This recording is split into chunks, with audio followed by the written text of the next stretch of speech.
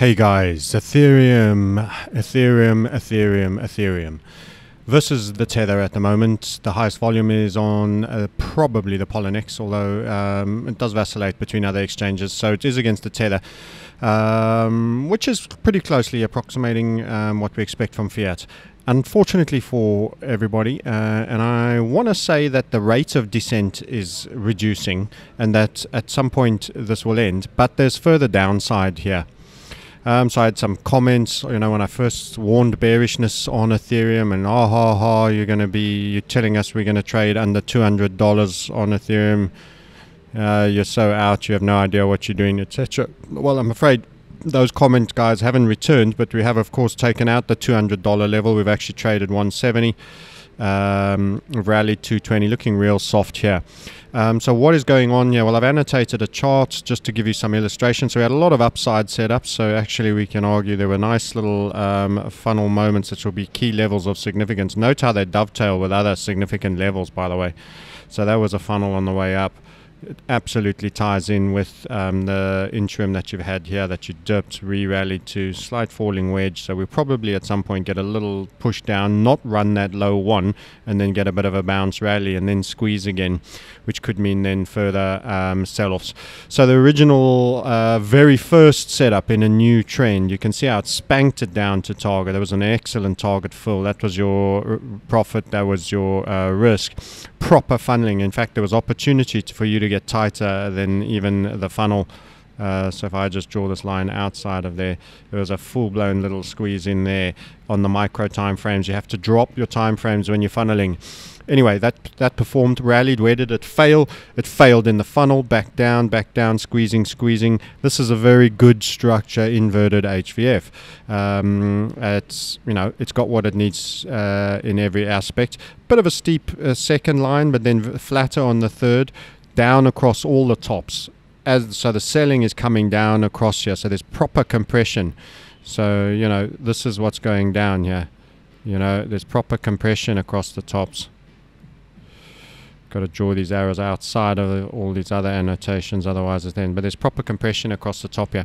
Anyway, so you have your break and you get a little squeeze, and then you really just bin it again. There, believe it or not, shorter micro time frame, there was wind up setups in here. Why did it wind up? Because it rallied up to the funnel and then wanted to let go of the key round number at 240.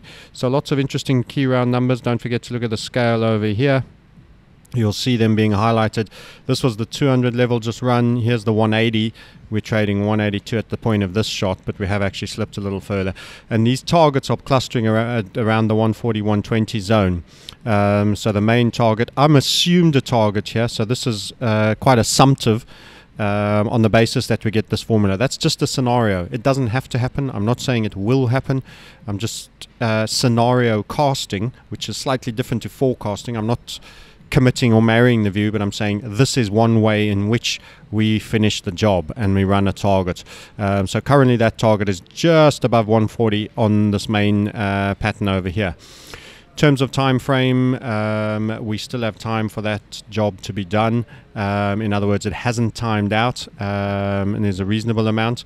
So we'll see what happens with regards to that. But Ethereum against Tether, remaining sick looking. However, it had a reasonable little rally there, but that was a big spill through a key funnel point there on the way up. A big spill. There was another little funnel point, and this is fascinating as you see all these lines confluencing with the low 3. You see the low 3, that's one of the most critical elements, the trigger point where you expect support.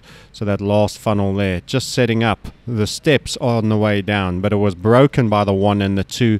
So that just warns you that it will be overrun when these buy the dip guys get hammered and shaken out. So there's further potential downside on Ethereum, potentially, as I say, to 140s. So the guys that didn't believe me, we'll see 200s, sub 200s, are probably not going to believe that we might see 140s. Hey, it's a probability based assessment. It can be incorrect and inaccurate.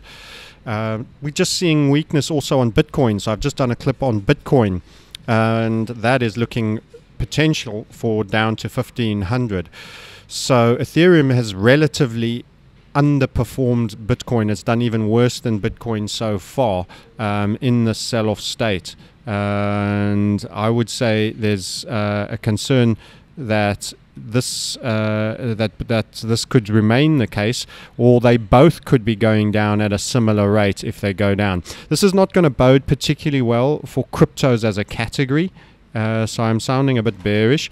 This is not going to bode particularly well for cryptos as a category if both Ether and Bitcoin are getting spanked.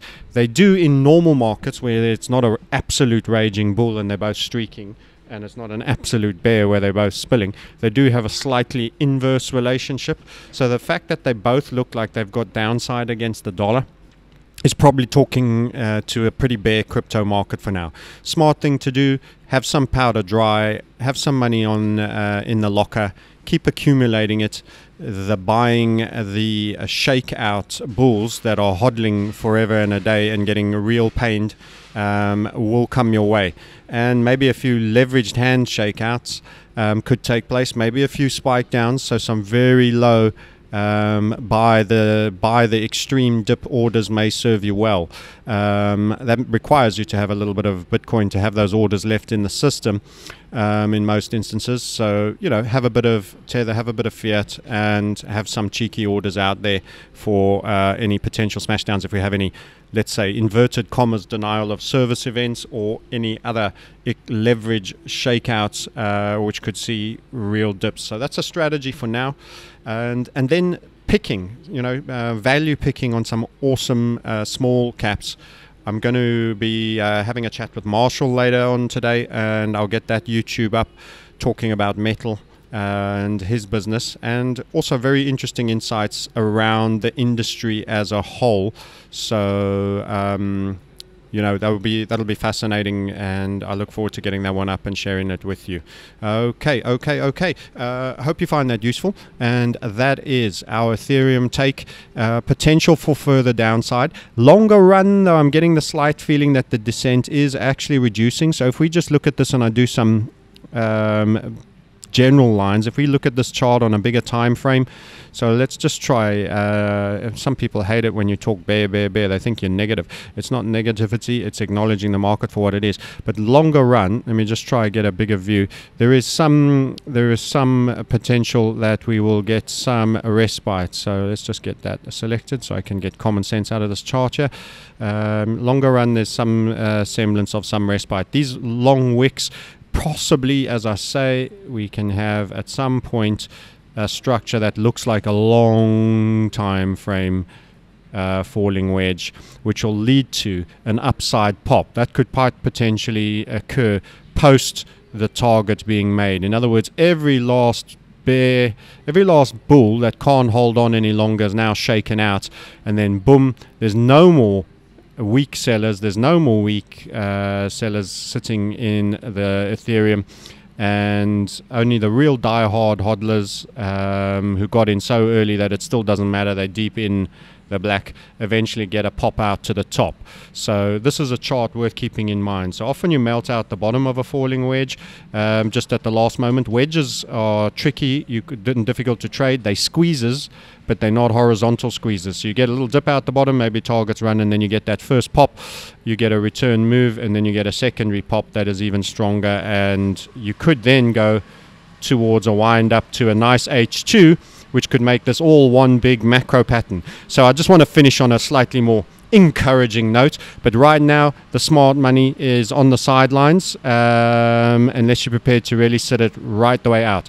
So that's a little bit of a bull projection for you on a falling wedge. This is not there were periods of capitulation on the smaller time frame, but if you look at this on a daily in terms of where we've been, this is super impulsive on the way up, went a bit hyperbolic, and this is tactical retreat buying. You can see it on the hammers there, you can see it on those tails there, and drifting and tightening. So eventually when we tighten this squeeze, eventually, you know, a lot of the weekends are shaken out eventually by then. So there will be respite at some point for Ethereum. It's not here yet in my view. Potential for further downsides, but the buying day will come.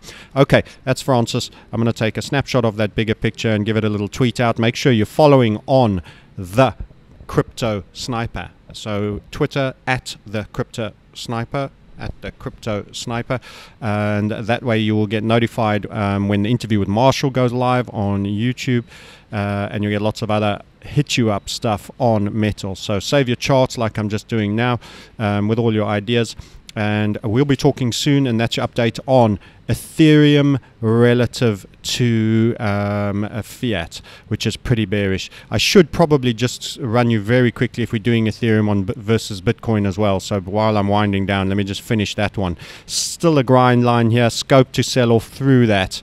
A little bit of wicks coming in here, giving me a bit of a relative high too, with potential for a little bit of an off sell there. So also graduated selling. If you look at on the bigger time frames, let's take this up to the daily for you all to see. You can see how it's overperformed relative to Bitcoin. Lots of continuation patterns all the way up. Bounced in this funnel, caught between the two funnels, squeezing, could dip down first before winding and maybe getting up above it. But at this grind line probably needs to surrender, in my view, to the downside. There it is on the shorter time frame. So I'd expect it to surrender, but eventually one of these two zones against Bitcoin will need to give up, and that's when we'll bounce. And that's the 9.5s to 9.6s there will fail. In other words, we'll pop up once we've maybe dipped a bit through here, or further downside we'll see the 7.6 run as it was there. It was tested and run, temporary supported, but we'll see. So it's trapped in between two very key layers. This was very strong support on the way down, by the way, and you got bounced really impulsively up, and everyone thought that that was the end of that, and then you got squeezed again just to wind up to smash through it, and then you dip through it. So scope for a little bit more downside, but the whole overall view, when you look at the bigger time frame, as I've already said, you can have Fibonacci pullbacks. If we take this right from this very, very low vol period, relatively, right back here, people have to remember that an already pretty dynamically moving Bitcoin was absolutely overperformed by Ethereum. Ethereum totally overperformed it, and as yet this is at 50%. It's a perfect 50% for bounce, as you can see there. So the bodies are there, and it's a wick bounce. There's still scope for this to go right the way down to a 38.2 and still be in a bull market.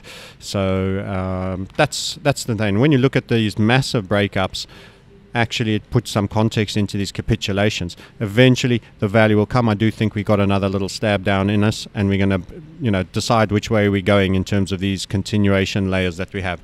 Okay, recapping, but I wanted to also give you the view against Bitcoin, so that you can see that. Remember, if Bitcoin is also losing value, Ethereum can afford to lose value against dollar and still remain in this trading range between these two funnel points, because Bitcoin is slipping as well. So it could be a little bit of a rocky time for the crypto market. That's my take. I don't want to wax lyrical any longer. You want to find out more about what it is we do and how we utilize the HVF method, get in touch at support@themarketsniper. If you're interested in investing in an asset management fund in the crypto space, working with a really dynamic crew, it's getting us access to brilliant inside information and skilled folk, get in touch on francis@alphabit.fund. francis@alphabit.fund. A secondary email there, francis@alphabit.fund. Okay, look forward to talking to you all, and we'll be catching up soon. Enjoy. Play safe, play small, play defensive right now. Yes.